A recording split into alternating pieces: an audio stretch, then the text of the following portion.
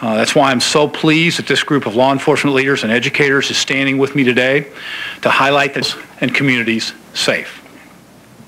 All across our state, at elementary schools and college campuses, hospitals and courthouses. Once again, I want to thank the patrol and all these law enforcement folks. As you can see by the level of turnout we have here, this is serious business. Protecting our kids is serious business.